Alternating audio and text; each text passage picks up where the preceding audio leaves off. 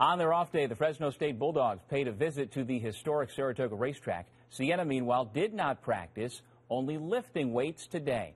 Tomorrow, both clubs will fully refocus on Saturday morning's third and deciding game of the CBI Championship Series. There were some guys that were just like, oh, we're not going to win the title and cut down the nets tonight and go party. Well, no, you're not, but we're still going to compete to get better for Saturday. See, we're going to get better in our program every day.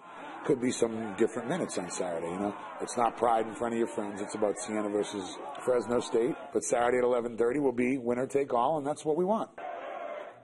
As Jimmy mentioned, 11:30 a.m. Saturday at the Arc for the CBI Championship.